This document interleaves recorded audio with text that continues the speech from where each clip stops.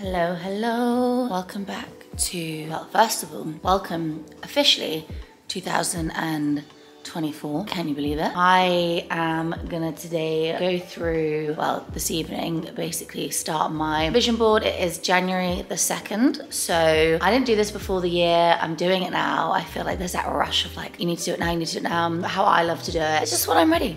And you can do it in February if you like. You could do it in July, you know? You can always do vision boards and reset yourself. And set yourself some dream big goals, some small goals. So that is what we are going to do. First things first is I am a very, very visual person. So I will use Canva to kind of create my mood boards and etc. things like that. And then I use Pinterest to get the images, the vibe and everything that I want. And obviously like I love that very cool girl, old school, vintagey, just like subliminal messaging, so it's not like in your face kind of vibe. So yeah, there's some goals I really want to achieve this year over the next few months to the end of the year, even if it goes through to next year. I mean, some of them are outrageous, but if you don't have outrageous goals, no one else is gonna have those dreams for you. So you gotta dream big. I have started getting my Pinterest images together, and something when I go on Pinterest, what I would recommend is I basically go, so like my homepage on Pinterest anyway, I think is just like the vibe because of everything that I've already scrolled and I save and etc, things like that. So I go on my homepage, and then I basically typed into my notes keywords and all my key goals that I either want to feel or I want to do this year. And I think feeling is like really important as well when you're doing your vision board, because like if you're not feeling good, you're not going to get your goals, whatever they are. If you feel like a pile of all the time, it's gonna become extremely draining and so hard for you. Putting in the words that you want to feel into your Pinterest as well, I think is really important. And then I basically always just put the word aesthetic behind everything I write. So for example, if I just type happy, so like happy aesthetic, and then it just kind of comes up with these kind of vibes, and you just give it a scroll, see what, you know, see what speaks to you. You know, like these nuns, they are speaking to me. Fun fact, first school nursery I ever went to was actually run by nuns. It is safe to say I have sinned.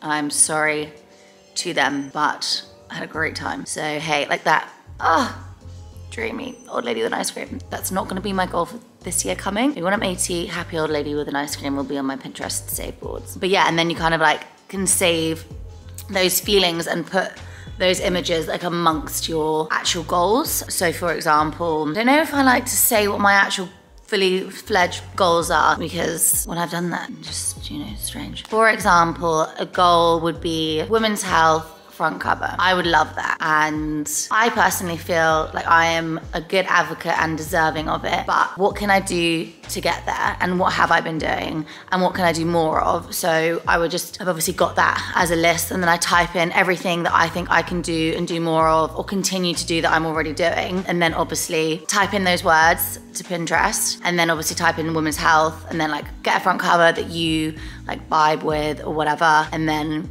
that's when you start creating the mood board around it. Does that make sense? So that's how I do it in my lovely little dyslexic brain. So for example, Sierra, she spoke to me. Love the red. I feel like if I was a color, everyone says I'd be red or orange, and I'm okay with that. And she's iconic. And the song that she did, it's the song where she bends over backwards. And I literally practiced that so much every day, like so much every day when I was younger. And she's like leaning back, being like, whoosh, whoosh. Just iconic. She is freaking iconic. And that song is amazing. Do you see how I really just go off the track? You can imagine my day-to-day life is very stressful for me because I can't concentrate properly on one thing because my brain just flickers completely off. One minute I'm on, I want to be on the Women's Health front cover. The next minute I'm telling you about, I used to do bloody backwards bends and I'm obsessed with Sierra. And this Like a Boy video was my, what's that thing on TikTok? that's currently going around, or not currently, that was going around. The boys were like, is this your, oh, my life, Roman Empire, there we go. My Roman Empire is this song. And I just saw in a comment saying she deserves a Super Bowl halftime show. Yes, she does. She's freaking stunning. Anyway, I could get into a bit of a hole with her, so we won't do that. Anyway, so then after my brain has about 10 different tangents, we pop it into the mood board. Might pop some like nice quotes in as well. Obviously like a lot of things I want as well, heavily to do with like fitness and my brands, but obviously I have like very personal goals as well, like with me and Alex, things like that. But I like to go mainly off feelings this time of year, especially. Yeah, because like I said, if you're not feeling it, then how do you expect yourself to get those goals? Which is why I think with exercise and nutrition, it just makes you feel good. And if you feel good, you speak good, you are good, you know? Anyway, I'm gonna now just set up on my laptop, open up Canva, and start kind of saving down some Pinterest bits, transfer it, put it all in, make it cute. I might even do a little Instagram post on it. Also to follow on from intentional goal setting, we're gonna have a little glow up. I've just done the gym, very good sweaty session. Currently just doing the warm-up week with WeGlow. So just getting myself back into the swing of things. On the 8th, I'm gonna start. I always love to start the new year with you guys. And then I'm gonna see how I feel. But yeah, I think I'm gonna start the January Strong and Healthy Challenge with you guys. It's 4 days a week, so very kind of doable and just perfect if you don't have that burnout kind of vibe, etc. Anyway, I can speak to you about that later. So now we're gonna sort this out. I could scrub it up, very needed, very excited. I don't know why I have my headphones on like this still. But I'm just gonna show you some of the key things we'll be using today to scrub them down. Are we ready? This bad boy from Animus. See, I'm not sure though if you're gonna do this dry or wet. I've been using it wet. Then I saw a girl doing it dry. Today it feels a bit harsh. I think I'm gonna stick to wet. I'm gonna wash that mirror out of my hair. I'm gonna wash that mirror out of my hair. Send him on his way. These today. Fresh. I'm not gonna moisturize actually because I'll do that later. And now I'm just gonna skin it up. I think I want a face gym because that makes me feel amazing every time I do it. I just took a picture of myself by accident. So we are continuing the glow up upstairs. I have just popped this on my body. I absolutely adore body oils, and this one does not disappoint. I've actually not tried this one before. I've tried you would have seen the other one, which is in the red bottle from Animus. I've heard this one isn't so, it doesn't sit on your skin as much, which is actually really nice, especially if you're like putting clothes on straight away. The other one is like, if you just want that glossy glow. But anyway, because there's something in this which just smells, I could literally smell it all day. Oh, for the body and nails. I like that. Oh my God, I want to start doing that. Guys, how proud of you? How proud of me are you? Natural. Look how long they are. I've actually, that is because of Beeble, B-I-B-A, buildable nails that I have started to do. I've actually got an appointment on Saturday to go and get them redone because I feel like they're gonna grow out and they're just a little bit too long at the moment where. Now I'm gonna do some skincare. I'm gonna use this one, which is one of my favorites. As you know, I've been using this one for years. It is the Ole Henriksen toner, which is amazing for dark spots. And I feel like if I'm having a bit of a bad skin, etc. days, I use this and I feel like it really helps as well. This one is a little bit more harsh than just like your normal gentle not cleanser, toner. So if you do have like a spot or something, it will sting. So I would say like don't use it on if you have like very aggressive spots, although I quite like it when it tingles because it makes me feel like it's doing something. So after I kind of do that, I do like to just tap it into my skin as well. The skin is drinking. I realised I said I was going to do this, but I forgot. But I might do that tomorrow as like a little morning wake me up kind of vibe. But as you guys know, I am almost 32, never had any Botox or anything. But if you just want like a little lift, I feel like, and you don't have, because I think if you have filler and stuff like that, I think this is not for you, or you shouldn't use it. Because when you go in, you've got to fill out a form, they always ask you when you go in and stuff like, have you had filler or Botox in the last 2 weeks? And if you have, you can't use it.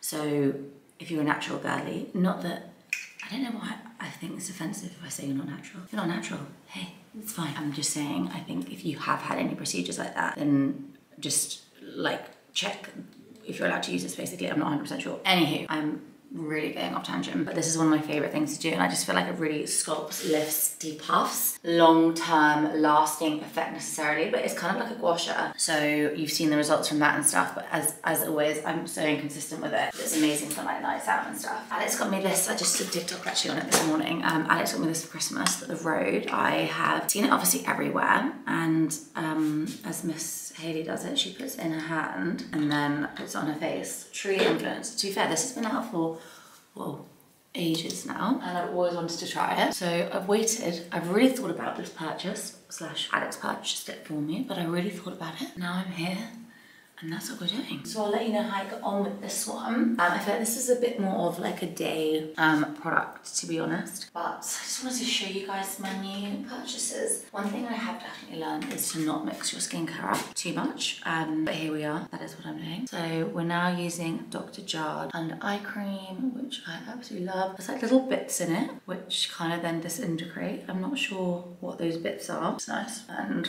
smells good. That's that one. We're going to use the peptide glazing fluid. So this is, as I said, the first time I'm using like peptide.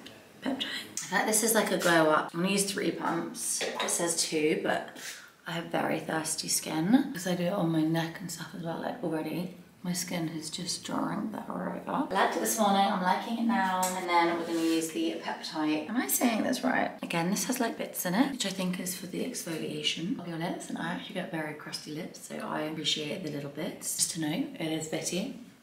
I wasn't expecting the bits. And then I'm basically skin ready. This one is a classic, I always use this one. If that's skin, now onto the hair. I'm just gonna use couple squirts of the Kerastase oil, and then I'm going to Dyson it. I'm just going to do like a no product blow dry, so I'm literally just going to use the oil and then go through this very softly so that my hair just feels really soft, because I find sometimes if you put product in it, the curl lasts longer, but it just feels a bit crunchy. Also having a glow up with tidying. We're almost there, we're getting there. But yeah, I'm going to use the Dyson. So this wet brush is actually my mum's that she brought when she came to Ibiza. She gave it to me willingly, and then since I've seen it so much on TikTok and stuff, it's like so good. She was really drunk actually when she showed it to me. She was actually drunk when she gave it to me as well. She was like, look at it. She's like, look, what, you ready? Look, it just, no.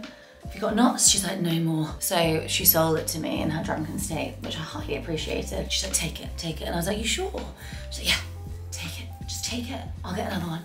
Easy, I can just get another one. I was like, thank you, Julie. So anyway, really like this brush because I know I always speak of this brush and I do love it, but actually I was finding it was taking out quite a lot of my hair. I don't know, I feel like this one doesn't pull your hair as much, whereas this one I think is more like a tease. And if you've got like, if you've just done your curls or something, it's quite nice to tease it out with rather than like an aggressive brush. So really recommend this one. Sorry, I'm not sure where my mum got it, but it is called Wet Brush, which I thought you were meant to only use with wet hair, but I was in fact wrong about that one.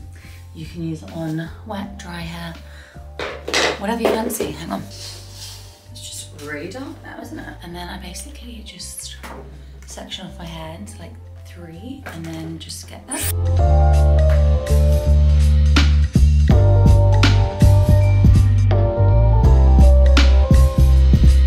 And then I just let that cool for a little bit and then I will brush out. And then I'm really enjoying this glow up, I think, especially because when you have new products, it just makes you feel like new year, you know? So as you can see, it's just like very loose curls, pretty much cooled down, and then I just tease them out like so, and then it keeps like a really nice soft curl, but your hair isn't crunchy, there's not loads of product in it. I've literally just used that oil. I'll put a little bit more oil in it now. In my comfies, I already feel so much better. I feel like, yeah, you just need a good scrub down to start your year off in the right way. Also, clean hair. If your hair is dirty and you feel like wash it right now, because I promise it'll make you feel 100 times better. If I have dirty hair, it just makes my whole everything feel greasy. I wash my hair loads, to be honest with you, in the week. I remember when it was this whole thing like, you shouldn't wash your hair loads, and I was like, oh my God, I wash mine so much. I think I've got pretty healthy hair for how much I wash it. Because I don't think it's about necessarily washing it. I think it's about putting a shit ton of heat on it all the time. If you're oiling it and everything like that,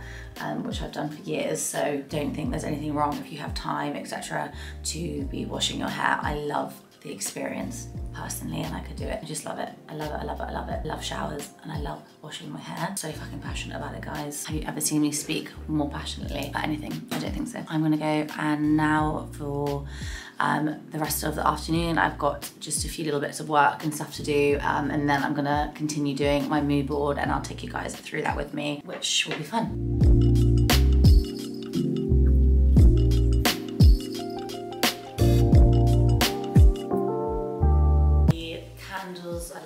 I like this vision board because I've done it over last night and tonight. I feel like it's taken more time, but it actually is very quick to do. And I've just basically started putting my images into my Canva, and so easy, literally. Well, actually what was hard is that my laptop didn't want to receive any of the images that I had saved from Pinterest on my phone. So that was fun, but we powered through, and I'm basically gonna make about 3 different pages of mood boards, which essentially will be my goals for the year. Some of them are a little bit more like business orientated, some of them will be a little bit more life orientated, etc. Some a mix, but this is my first one that I've kind of started, but not finished just yet.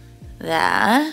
It's not like really obvious, but it's very obvious to me what these goals are. For example, I want to go to fashion weeks this year a lot more. And like obviously, like for example, the businesswoman in the middle, just like very iconic images that inspire me and that remind me of what I want to do, what I want to do, and they just make me feel happy. And then for example, we have the grapefruit. You can mix and like push everything forward and back. Honestly, I am, as you guys will know, so bad on the technology, which is ridiculous because I own a fitness app. But I'm not the coder, people. I'm not the coder. Coding is wild. Honestly, it's like incredible. If you do something all the time, you're gonna be good at it, you know? Grapefruit is to represent a woman's vagina, because obviously I want to work with a women's health charity next year really badly. Obviously I have worked with women's health charities in the past. I give personally to women's health charities, but I want my brands to start associating with women's health charities more, and also just tap into women's health a lot more, bringing it a lot more on the app, just be like an advocate for women's health. And the grapefruit is just a nice way of being like boom boom. And then I have got other images as well which represents that, which I will add into my other mood boards. And then for example, I've got like key little quotes which are quite cute. For example, everything works in my favor. And then I've saved other ones down which are like focus, discipline, consistency, which again I think goes quite nicely with this mood board that I've done here. This one's quite like dark vibey one, so I don't know, I tend to go for like, what I'm drawn to is quite like the dark aesthetic and that kind of low contrast vibe. So yeah, I'm naturally just drawn to images which tend to kind of like feel like a little bit more like that. For example, I can save this down, like I can put it as my screensaver, things like that, which is just like a reminder this year to be like, boom, you've got this. I love it. I actually really enjoying this one. I might come back to them, add, take away, add in some lines, etc. So when I do it, I like to pick one picture that I then basically, how I've done it with how I've saved down the images. For example, like the black tones that I've just used, I'll pick one image and then off the back of that, I pick other images which look really good with the tones of the original image. It's like when you pick an outfit, like you pick your one piece and then you style it around that. For example, like you really want to wear certain trousers, so you pick those trousers and then everything else just goes to complement the trousers. You don't pick, oh, I want to wear this top and I want to wear these trousers, one thing, and then everything else complements that. In my second life, my third life, my first life, I would have either been a vet, a stylist, what's that? Yeah, so for example, I've just picked this image which is a lot more like beige, browny tones, so I'll then add that to the top left corner. This one is home gym, and then I will work my way now and create the vibe of my second mood board. I'm looking now as well, I'm thinking, do you know what, beige, reds, we're going for it.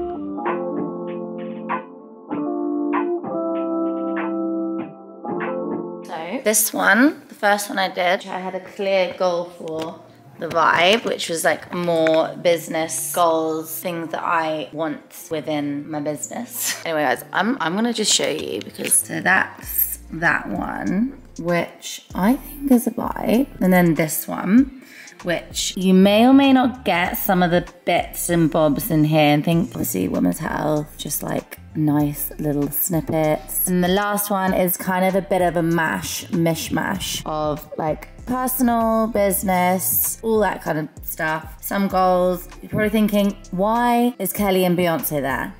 Listen guys, if it happens, you'll know. You're probably thinking, what the f. Yeah, I feel like this one is a lot more of like just a mishmash of like a bunch of stuff. Would love to get more like articles in Vogue. Would love to do more like in-person classes and things with like We Glow. Would I love to also collaborate with a brand, for example, like Revolve, host with Revolve classes, go on trips, etc. Things like that. You know, Miami, want to go there.